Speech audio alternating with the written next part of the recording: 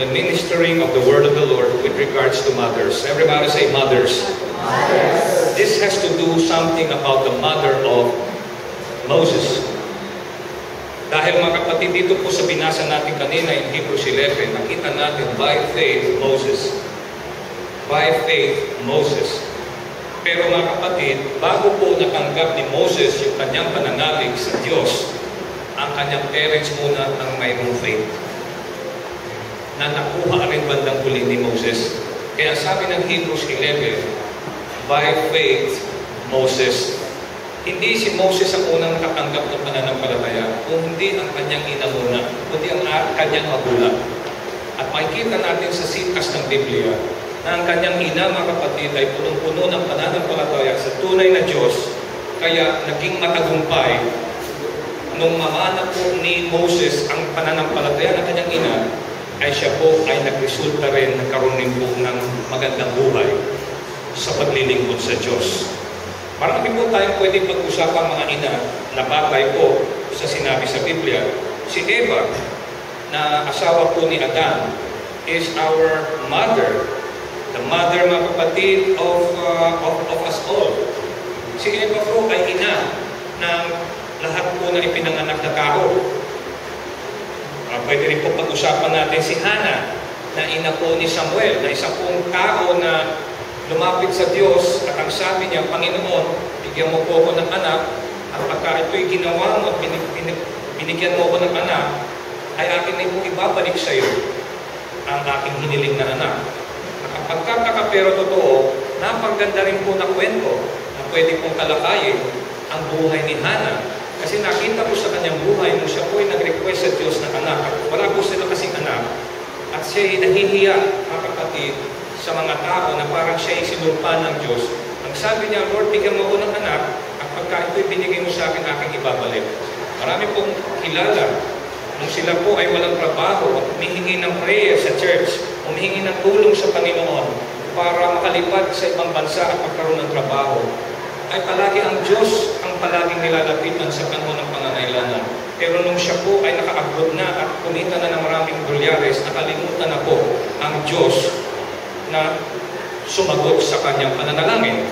Pero ibahin mo si Hannah. Si Hannah, mga kapatid, matapos gawin ng Diyos ang pangako niya kay Hannah, ang sabi ng Diyos, bibigyan kita ng anak. May usapan tayo, bahala ka na kung anong gagawin mo. Abay, sinunod ni Hannah ang usapan nila at ibinalik niya sa Panginoon. Pinadala niya sa templo ang kanyang anak na si Samuel. Maganda rin pong paksa na pag-usapan si Hannah. Meron ni si Maria. Kung ating pong tutunghayan, si Maria ay ina sa laman ni Kristo. Amen. Maganda rin pong pag-usapan. Pero sa araw na ito, ang pag-usapan natin ay ina ni Moses, si Jochebed. Everybody say Jochebed.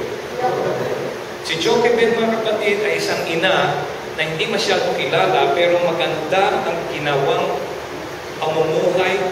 Maka-Diyos ang naging buhay niya at nung ito po ay kanyang ginawa at ginamit sa kanyang pagiging ina ni Moses, marami po siyang natulungan. Hindi lang kanyang sambayan, kundi ang kanyang bansa, bayan.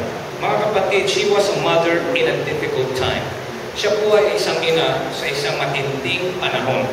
Bakit kamo, mga kapatid?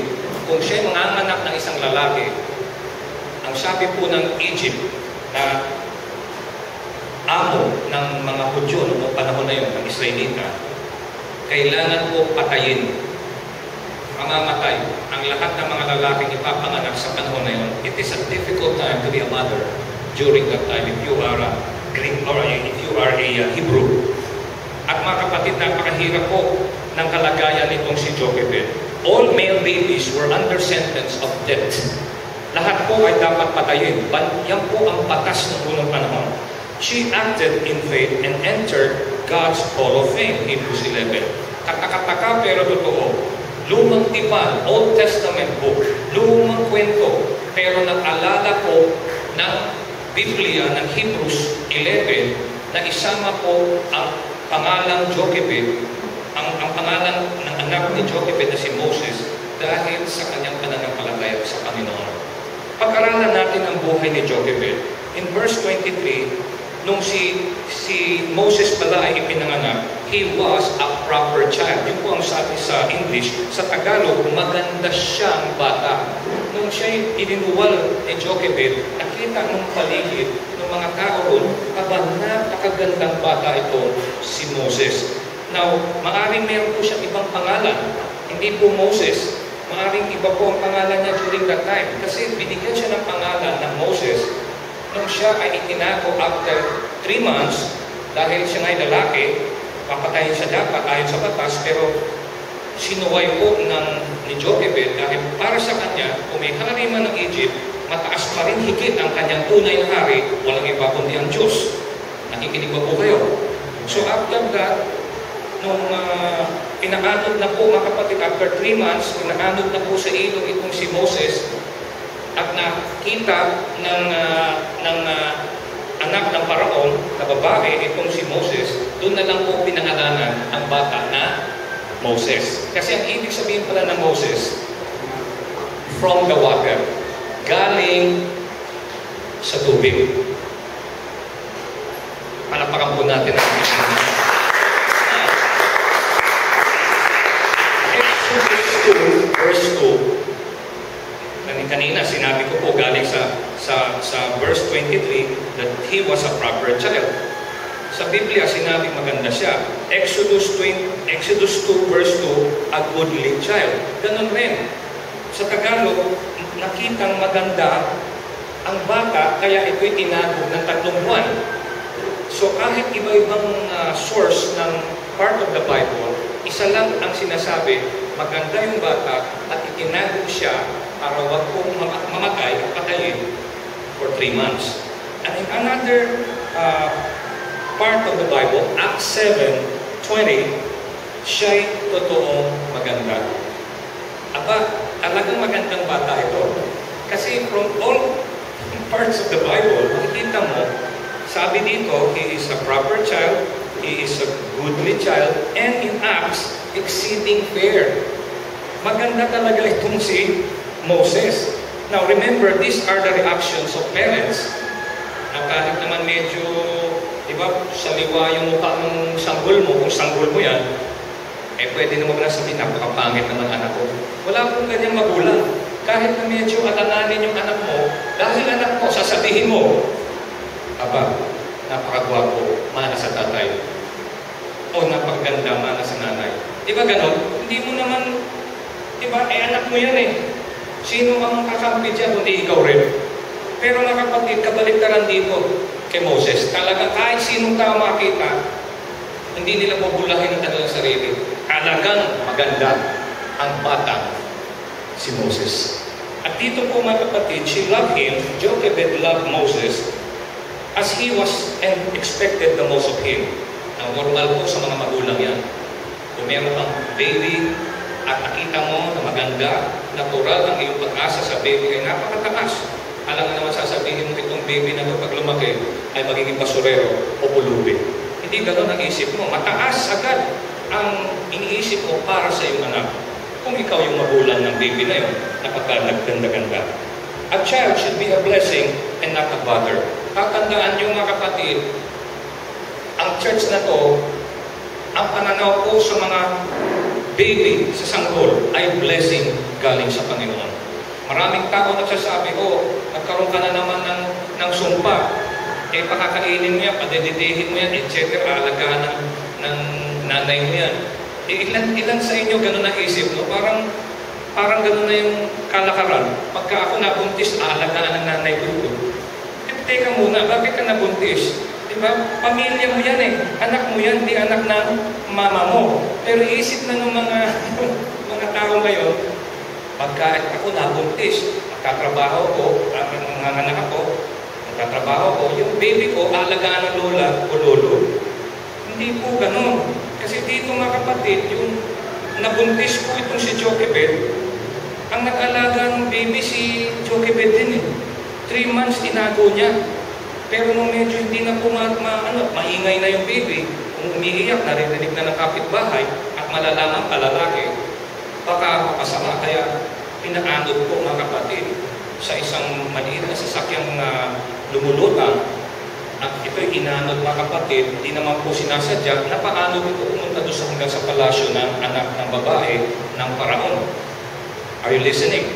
Ngayon naman po ang nakakita at ang sabi ng magandang bata, aalagaan ko to. Bagamat alam ng babaeng Paraon na ito ay, di ba, lalaki,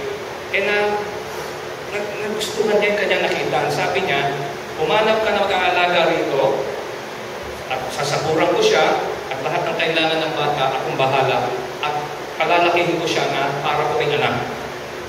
At yung ganun po ang pagkasabi niya, tumakbo agad yung nakausap ng babae na ang kapatid naman pala ni Moses, ang tinawag na nurse o mag-aalaga sa bata, hindi po ibang tao. Sino tinawag? Si Jochebed. Are you listening to me? Palakpakan po natin ang ating mga.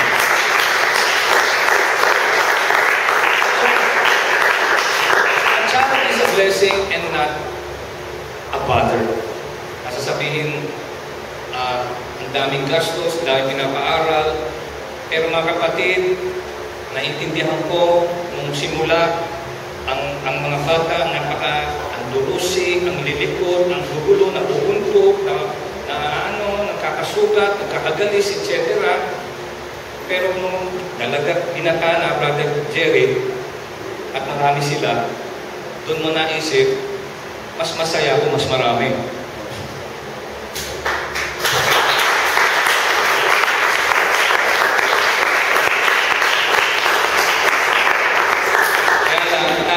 Huwag naman sobra rin dami.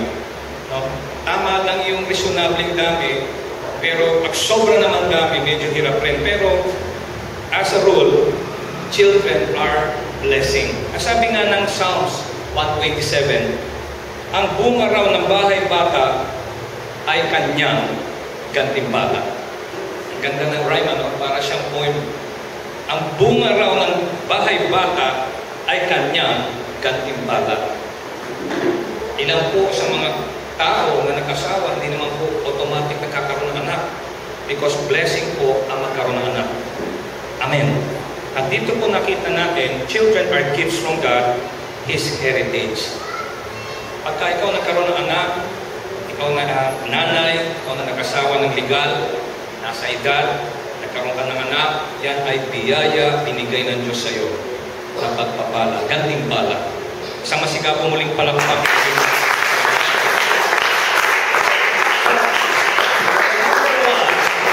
Una kong nakita rito, Jochebed saw a great potential in her son.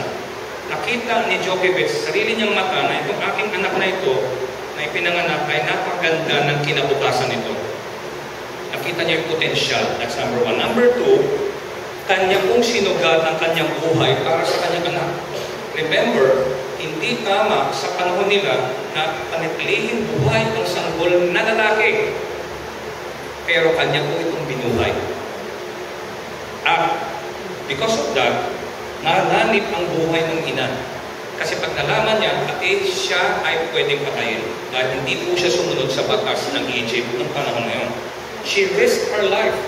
Are you listening to me? Hindi niyo ba alam na pagka tayo pinanganak ng ating mga ina, the life that they have are risked.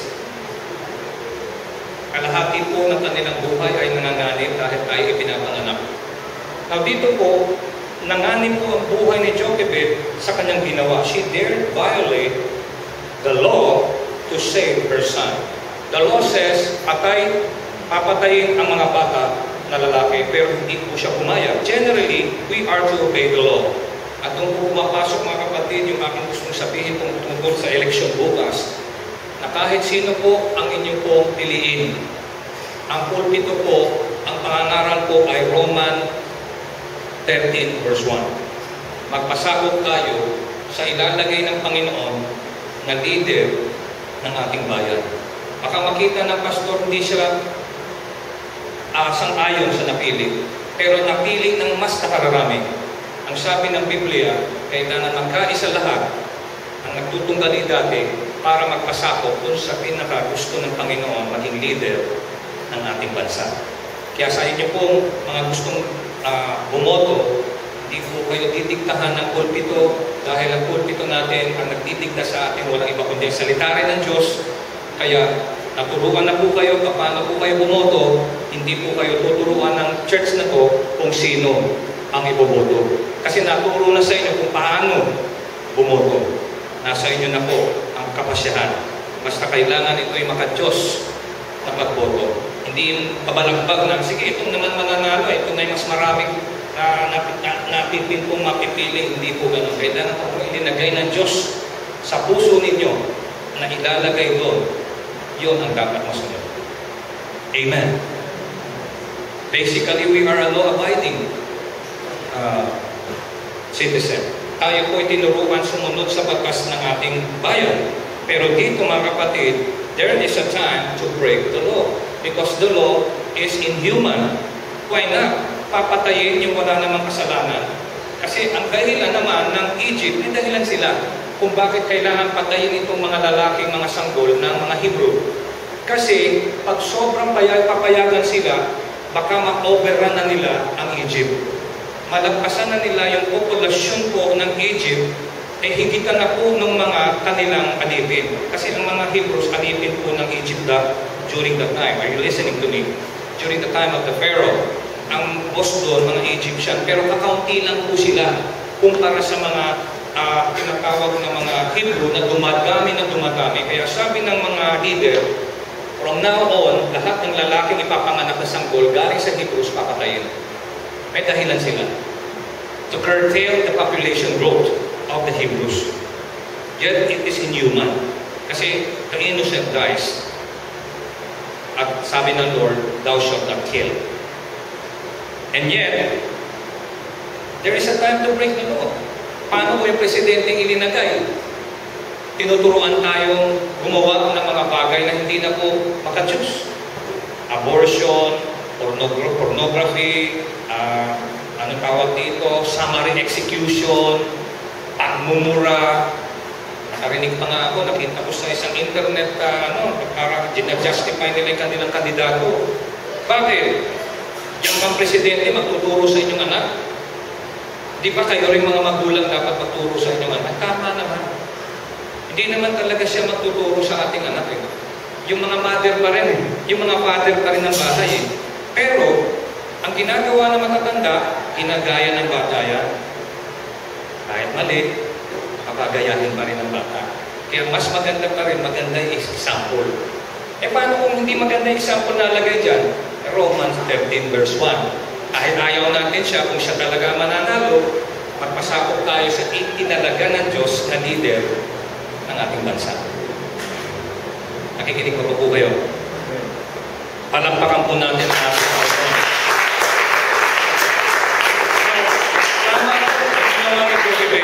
Na sumuway siya sa batas ng tao dahil yung batas ng tao ay hindi naman maka-Diyos na batas ng tao.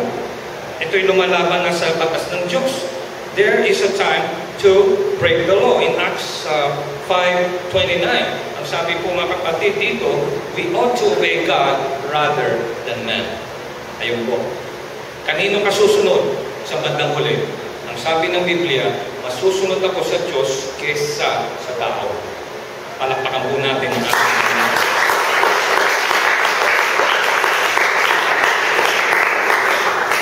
meron po mga kapatid, maraming example sa Bible ng mga apostles and other heroes of faith who did not follow the way of the world but follow the way of God. Isang example na po mga kapatid na gusto kong ilahad sa inyo na ang katotohanan po ay naihantulad sa hagdanan. Ang mga Katoliko, may katotohanan naman po sila. Pero hindi po nanatili sa Katolisismo ang katotohanan. Meron pa rin nadagdag ng mga katotohanan na dapat po matutunan ng mga Katoliko para yung hagdanan ng katotohanan ay kanilang maakyat. Meaning to say, kung ako'y Katoliko at nabasa ko sa Biblia na pinagbabawal ng Diyos na sumamba sa mga Diyos-Diyosan at mga rebulto, at ito'y aking pinaniwalaan, di ba ito'y parang equivalent na pagtaas ng isang hakbang sa hagdanan ng katotohanan? Hindi ba yung protestante ay mas mataas pa rin ang angkas ng level ng pananampalataya sa mga Katoliko? At ito naman, Metodista, mas mataas sa mga protestante. Hanggang pataas na pataas. Tumaas na po, naging Pentecostal na mga kapatid. Tumataas. Pero ang problema, hindi pa po umabot doon sa pinakamataas. Kasi yung pinakamataas yun yung mga katotohanan pa na hindi pa natin natututunan. Hindi pa natin nakaintindihan. Pero ang trabaho ng mananampalataya ay akyatin yung pinakamataas na antas ng pananampalataya habang siya'y nabubuhay. At isa po sa naaabot mga kapatid natin ay yung oneness truth. Ang oneness truth mga kapatid, hindi mo pwedeng i-flash at sabihin basta-basta na ito'y kulto. Masasabi mo itong kulto kung napapaliwanag mo pa rin ang iyong paninindigan na mas maganda pa rin sa oneness truth. Ang oneness truth na yun ang namamayagpag, yan ang pinakamataas na katotohanan so far sa aking alam na doktrina na hindi po mabasag-basag ng mga gustong sumira nito. Ang kanilang mabilis na lang napalusot, itong mga oneness na ito, mga kulto. Pero pagpapaliwanag naman nila yung posisyon nila, na-expose na hindi nila kulang ang pagkaalam nila sa pagka-Diyos. Naintindihan niyo aking sinasabi? Kailangan akyatin natin ang pinakataas. At yung pinakamataas na yan yung Eckhart teaching. Eckhart teaching is one God belief. The original teaching. Hindi nyo ba alam mga kapatid, nadagdagan ko pa yan, na yung ginagamit mga kapatid na marami nating kapatiran sa ibang churches, na medyo ligaw pa rin kahit paano. Mateo 28:19, go to all the world and preach the gospel, etc., baptizing them in the name of Father, Son, and Holy Spirit. Hindi nyo ba alam, sa Jewish Bible, verse 19, isa lang salita ron meron, go lang. Sa lahat ng Bible natin, dinagdagan po ng mga nagmamarunong na go to all the world and preach the gospel, baptize them in the name of Father, Son, Holy Spirit. Sa ibang Bible, sa Jewish Bible mga kapatid, yung verse 19 ay go lang. So kung ang pananampalataya mo, ilinagay mo sa Mateo 28:19, at kung ang katotohanan, go lang po ang verse na roon na salita, babagsak ang iyong doktrina. Pero ang doktrina natin mga kapatid sa church na to, bagamat we're guided by Matthew 28:19 because that's the Great Commission, ay Acts 2:38. Repent and be baptized, every one of you, in the name of Jesus. Ganon din po yung nasa Bible ng Jew. Wala pong pagbabago, walang dagdag, walang bawas. Ang meron pong kulang ngayon, dun sa Matthew 28:19, nang sabi, Brother Marlon, bigyan mo ng pansin ko, go lang. Are you listening to me? So, sino ang safe? Nasa safe side tayo. Kasi ang sinusunod natin, yung katuruan ng mga apostles, base po sa book of Acts. Repent. Be baptized in the name of Jesus for the remission of your sins, and you will receive the gift of the Holy Spirit. Naroon po ang ating pananampalataya.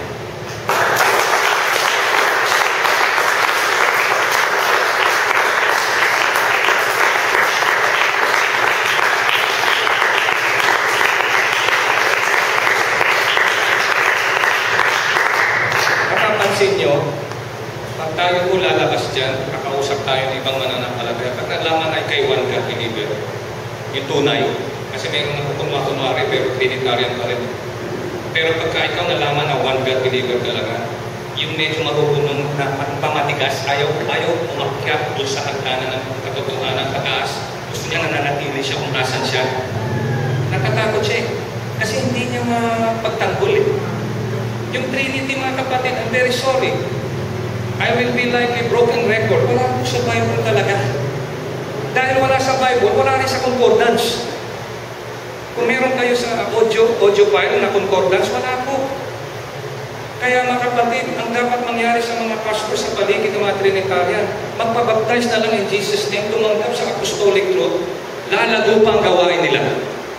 Palakpakan po natin ang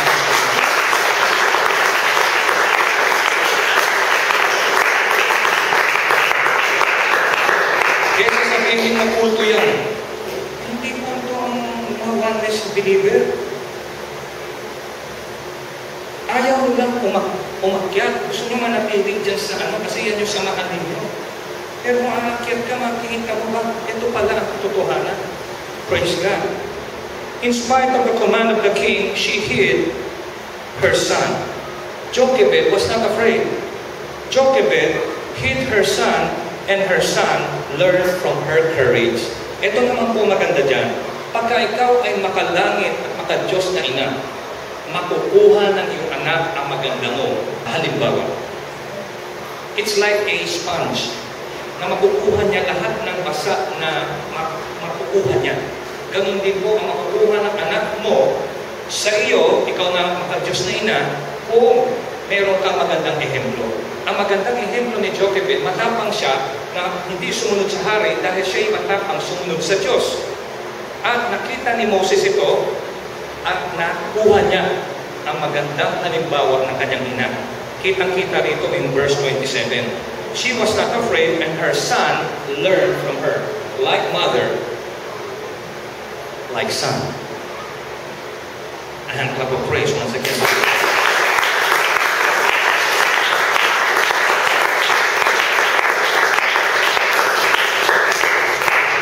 Number 3, she imparted faith to her son. Hindi niyo ba alam, ito pong pinaka-importante. Kung kayo, ang nanay niyo ay hindi po born again, hindi po naniniwala sa Bible, at kayo ang nakakilala sa Panginoon, then, kayo, pagka kayo ay dumating sa takdang oras, nakahanap ka ng iyong mamahalin at niligawan ka at sinagot mo at nakasawa na kayo, legal, at ikaw ay nagkaroon ng anak, pwede mong ipamana ngayon yung nakita mo at nalaman mong katotohanan sa iyong magiging anak. Unlike na wala ka namang pwedeng ibigay sa anak mo, kundi yung ano lang ang anak, ano lang ang alam mo, you cannot give what you don't have. So you have to have the gospel first in order for you to be able to share that same gospel to your kids. And your kids, once they discover about the gospel, they will also share the same gospel that came from you to their kids in the future. That's the pattern, the plan of God. Na yung pananampalataya, mamana hanggang ito ay magpatuloy hanggang sa dulo. Kaguluguluhan. Amen. Ayaw natin mapatid yung siklo na yung gospel na minana ng iyong nanay ay maputol sa iyo. Gusto ng Diyos, yung mamana mo na pananampalataya, may pamana mo rin sa iyong magiging anak. At hanggang sa ako mo, ako sa ubod, ako sa talampakan, etc. Palapakan natin nga.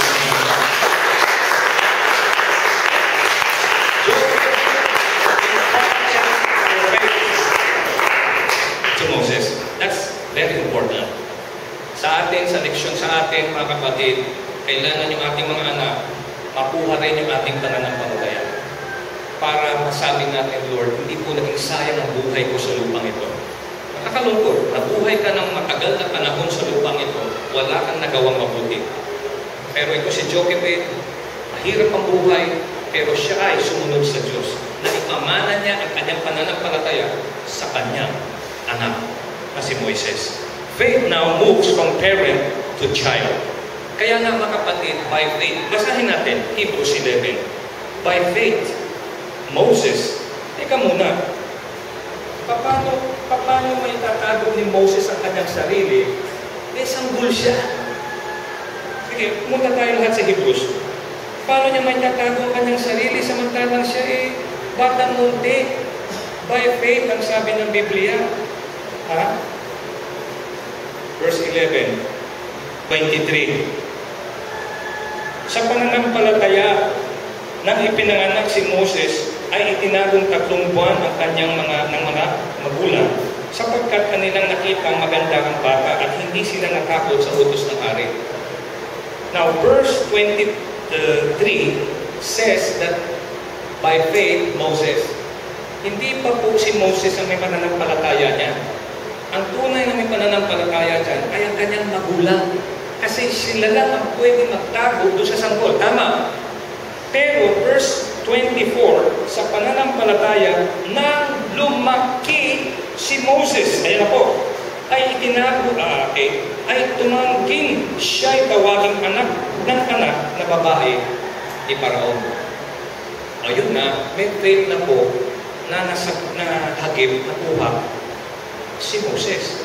Kasi siya na yung nagsabi, kahit ipinanganak ako sa palasyo o inalagaan ako ng anak ng Paraon, ako ay isa pa rin Hebreo. Ako pa rin ay isang mananampalataya ng Diyos. See?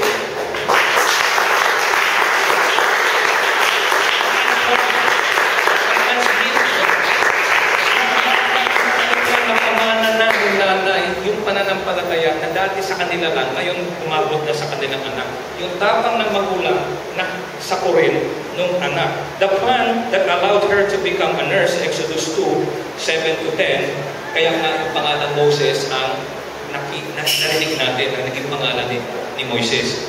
Binigay po sa kanya dahil siya po ay hango raw galing sa tubig. She would teach him about his people and her Lord. At dahil nga ang nakuha pong mag-aalaga, nababayaran pa, mind you, ay si Jochebed din, kinuha niya na lahat ng oportunidad, turuan ng kanyang anak, ang katapangan sa Panginoon, pananalig sa Panginoon, takot sa tunay na Diyos, etc., etc. Kaya habang lumalaki si Moses, ang mentor niya ay ang kanyang sarili. Ina. Binabayaran pa po ng Estanghero.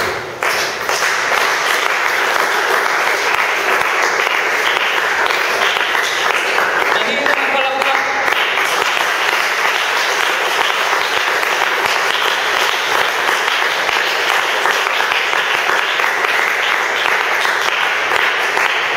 Because of the teaching of the mother, her teaching would make him a man of faith. Dahil sa nanay na may pananampalataya, namana po ng anak. Hindi nyo ba alam kung kayo ay mayroon pong experience na malungkot, gusto nyo maging basketball player, pero dahil may kaliitan ka, medyo may kabagalan ka, pwede pa rin matupad dyan sa iyong anak. Pwede mo isalin ko sa iyong mga anak. Amen. Kung gusto mo nang maging arkitekto, hindi na tuloy sa buhay mo, pwede mo pag-aralin ng iyong anak. Basta lang gusto ng anak mo, baka pinipilit mo naman ibang usapan na naman yan. Ang ibig ko sabihin, gano'n na ginawa ni Jochebed. Bagamat medyo disappointed siya sa buhay, sa problema, binuhos niya lahat sa kanyang anak, ay doon naman po namunga ang kanyang pananampalataya. He would choose to serve God and help His people because of this. Dahil sa pagturo ni Jochebed, ay ang kanyang anak hindi po nahirapan magdesisyon na maglingkod sa tunay na Diyos at maglingkod sa kanyang bayan, mga Hebreo. His mother's patient instruction built a faithful son. O mga kapatid, kaibigan, sa church na to, mayroong mga ina, akong mga kilala rito, kung pwede kong bigyan ng parangal ito, mabibigyan ko ng malaking tropeyo dahil masasabi ko, always present po ang tao nito sa gawain ng Panginoon. Ang gawain ng bata, naroon siya. Ang gawain, mga kapatid, ang Olympics, naroon siya. Ang gawain doon naman sa mga pagbibigay ng regalo sa mga batang lansangan, naroon siya. Aba, dahil sa kanyang magandang example, natuto ang kanyang anak, at hindi lang siya naglilingkod sa Diyos, pati ang anak niya naglilingkod din sa Diyos sa church na ito. Bakit? Naging mabuting example ang nanay nito. Na pamana niya ang kanyang pananampalataya sa kanyang anak. Kaya hindi lang siya isa na naglilingkod sa Panginoon. Marami silang naglilingkod sa Panginoon.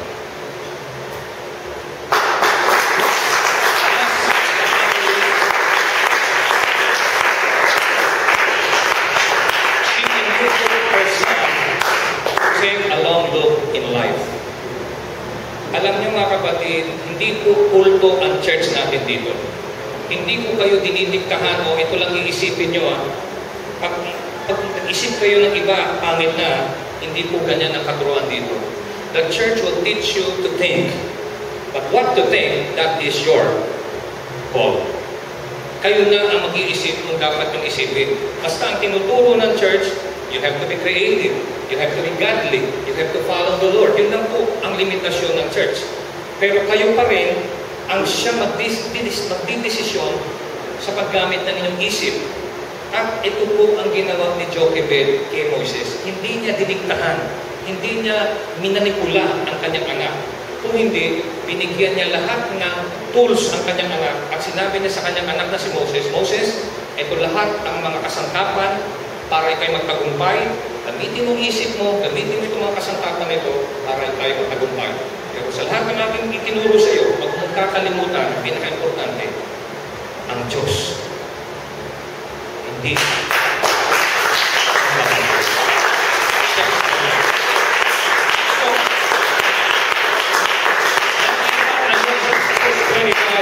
Ni Moses, nung siya na lang ang humarap ng buhay at wala na ang kanyang nanay. Kasi meron po mga bata, mga kapatid, matatanda na pero saya pa rin ang kanilang mga ina. Hindi po ganyan mga kapatid si Moses. Si Moses is a man that is his own man. Natutunan niya na dapat niya matutunan, and then when he faced the world, he faced it, amen, with wisdom. Moses saw the temporary nature of sin for a season. Doon niya na na-discover. Ayun. Bagamat dito pala ako, lumaki sa lugar ng Egypt, hindi ako Egyptian. I am a Hebrew. I belong to the land of promise. Ako ay pinili ng Diyos mismo. So doon niya na na-differentiate na kahit naamon siya, hindi niya ay parang, sige dito na nga lang kasi komportable dito, hindi po gano'n. Ang sabi niya, ako hindi pala Egyptian. Ako pala'y Hebreo. Ako pala'y may lahi na nakakonect sa tunay na Diyos.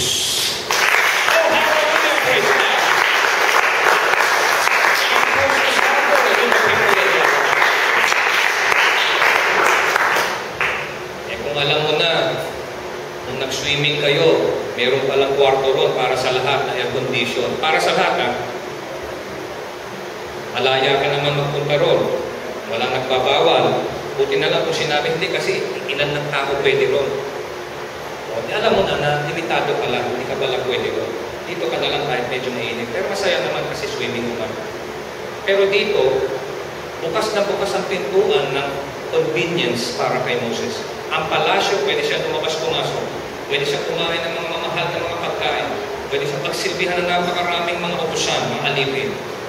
Pero ang sabi ng Biblia, mas pinili niya pa ang magdusa kasama ang bayan ng Diyos.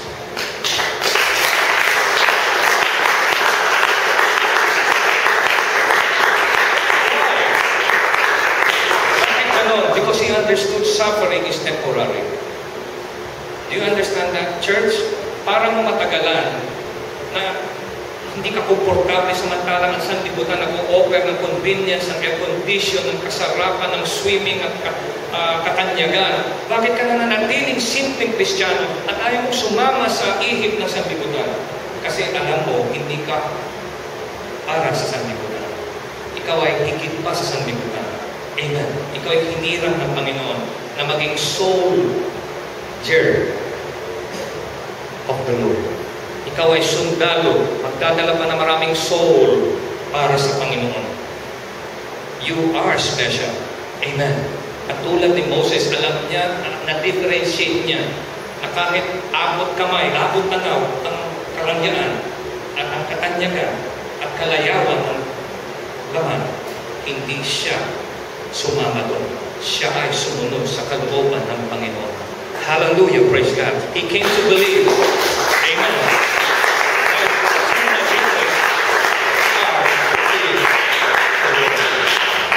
Nakita niya ang tunay na kayamanan. Mayaman ba ang Egyptians? May chariot sila, meron silang mga kabayo.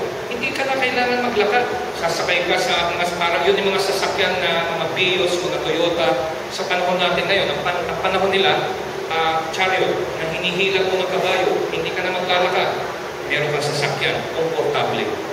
Pero mga kapatid, para kay Moses, nakita niya ang tunay na kayamanan. Ang tunay na kayamanan ay ang paglingkuran ng tunay na Diyos kahit sa panandaliang panahon, siya ay magtapat magdusa. Marunong si Moses. Nakita niya ang katotohanan. Bagamat totoo nga ang kayamanan nakikita niya sa paligid, pansamantala naman para sa kanya, binaling niya ang kanyang pansin sa forever na pagpapala, the true riches, mga kapatid, na sinasabi ng Biblia. Ang sabi pa nga rito in verse 26, esteeming the reproach of Christ greater than the riches, than the treasures of Egypt, for he looked for a reward. Ibig sabihin, hindi na bulag, hindi na ang tawag dito, na daya ng sanlibutan ang mata ni Moses dahil higit pa niyang nakita ang kabayaran eternal na pinangako ng Diyos sa kanya. Tinitigan niya ang gantimpalang kabayaran. He learned to walk by faith, trusting God in difficult times. Ibig sabihin, kahit mahirap, siya ay natutong magtiwala, maglakad na may pananalig sa Panginoon. Kahit mahirap, kahit hindi po mabilis. Ganun ang naging buhay ni Moses. In conclusion, the reward of a mother's faith, oh, praise the Lord.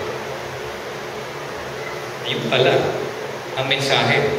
May reward ang pananalig ng ina na tapat sa Panginoon. You have a reward.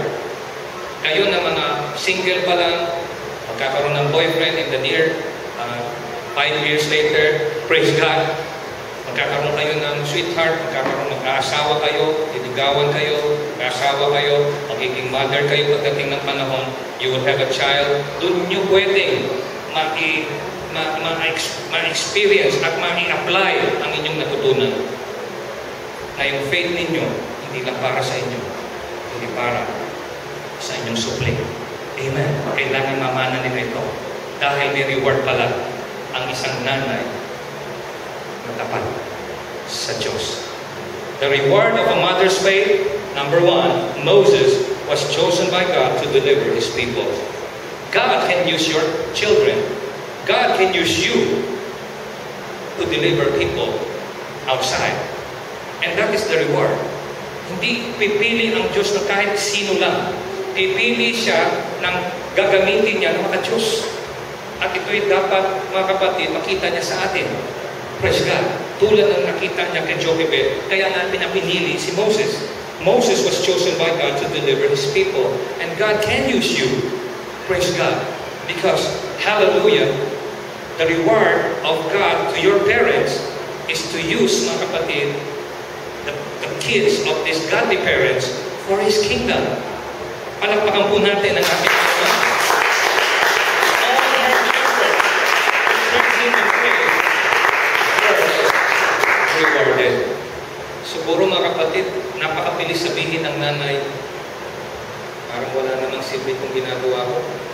Ano kaya, pampo na lang kita? Doon sa tiyahin mo, mas mayaman. O dito na lang sa ano, kasi para meron akong gawing ibang bagay. Hindi po ginawa ni Jochebed yun. Siya nagtyaga. Tinuruan niya ang bata. Naintindihan ko, marahil ang una niya tinuro sa bata, Hear, O Israel, the Lord our God is one Lord. Kaya hindi po nagiging tatlo o dalawa ang Diyos, mga kapatid ni Moises. Kilala niya na nag-iisa lang talaga ang Diyos. At doon ang pundasyon at lahat po ng struktura ng katuruan ay nailagay doon sa pundasyon, maging maganda ang paglaki ni Moses. Needed, mga kapatid, in church, mothers who will train their children to trust in the Lord. Alam niyo, mga kapatid, paalala ko lang sa inyo, huwag po kayong magagalit sa magulang ninyo kung parang mahigpit. Example, Pastor, tingnan mo yung mama ko. Kumakanta lang ako ng love song dito, hindi ako pinapayagan. Nakakandaan mo pag ikaw Kristiyano, ang daming Christian song na pwede kang awitin. Merong Christian love song na pwede kang awitin. Bakit yung kanta pa ng mga makasalibot ng awit, pagamat love song yan ang aawitin mo? Hindi, yung iba naman churches pumapayag eh. Pero ang Diyos, sa tingin mo, na pinaglilingkuran mo, aawit ka sa lingkod ng Christian song, nararamdaman mo ang presensya niya, tapos aawit ka sa normal na araw ng mga sanlibutan. Awit. Inconsistent. Kung ikaw'y tunay na mananampalataya, there's nothing wrong in singing Christian song. Why? Because you're a changed person already. Gusto kasi kantahin yung flashlight Gusto ko kantahin yung mga yung umbrella, etc.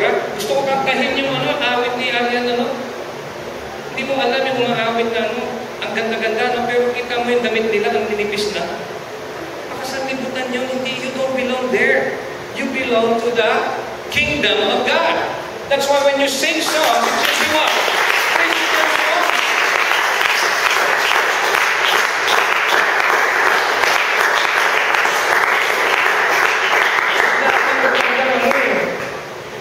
In fact, meron pa nga ako narinig yung awit na happy, ginawang Christian. Pero ako hindi pa rin ako sangka yun Kasi kung yan, happy, ginawa na sanlibutan, ginawa mong Christian, medyo gumanda ng konti, 50%. Pero umanap ka na ng 100% Christian song talaga. Kasi meron rin ako narinig yung awit ni yung My Way.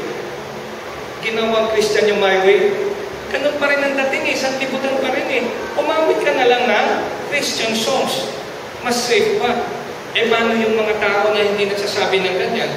Paalalahanan natin sila na meron pa rin mas maganda. Ano yung mas maganda? Makalangit na awit kumpara sa makasanlibutan na awit.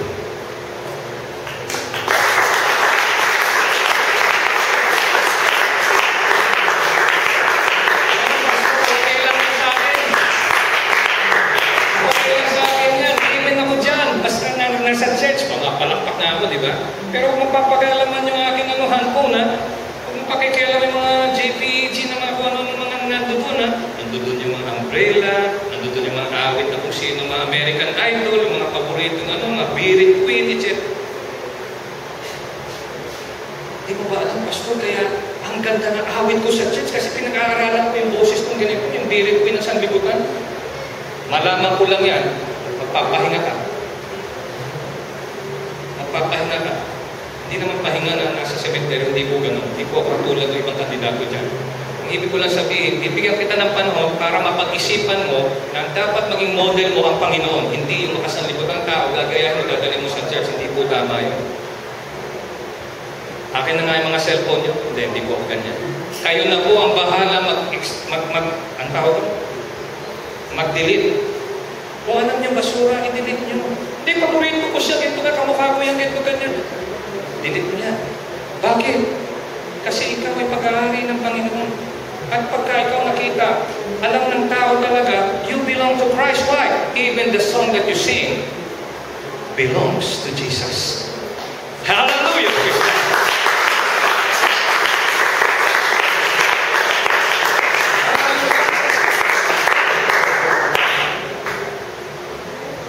Marami ako nakita dyan sa internet, akala ko mga mananampalataya, pero pag umawit, kala ko mga Apple Hiking Society, yung mga kung sinong mga Beatles or mga Bee Gees, tapos tumutugtog pa yung kamag-anak. Sabi ko, bakit ganyan?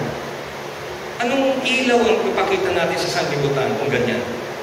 Pero si Jochebed alam niya, pag pangit, tuturuan niya anak niya, anak ko kung niya.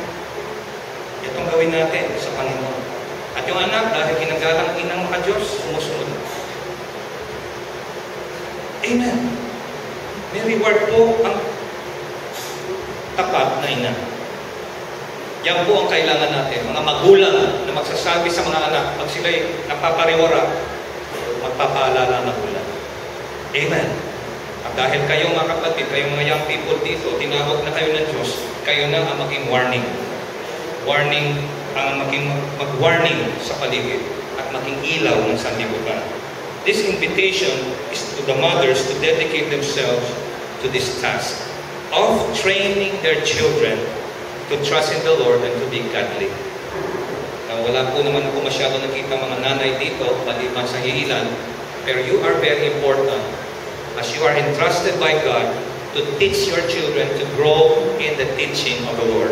And lastly, salvation, invitation to those whose mothers have been faithful. Hindi ko naman kayo mapuntusan, bakit wala ang inyong mga magulang dito? Some of them are at work. I understand that. So, dahil gusto natin sila maabot at maligtas ng salvation ng Panginoon, can you do me a favor? If you go home later, pag nakita inyong nanay, yakapin ninyo at sabihin ninyo sa kanya, Mama, we love you so much.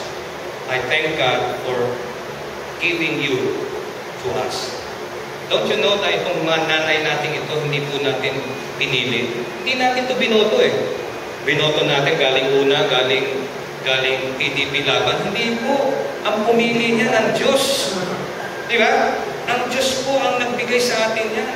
Even your siblings, pinili mo ba yung kapatid mo? Ito ang kapatid ko, ito magaling mag-basketball, gusto ko ito. Tarkada ko ito. Ang ganun eh. Ang Diyos ang pumili. Pero para lang maabot sila, iparamdam natin na mahal natin sila. Kahit wala sila sa church na ito, paramdaman nila what this church represents. That we represent the love of Christ and we want everyone to be saved in Jesus' name. Pag naligtas sa magulang, hindi malayo ng mga anak, mananatiling ligtas din. Palakpakan po natin.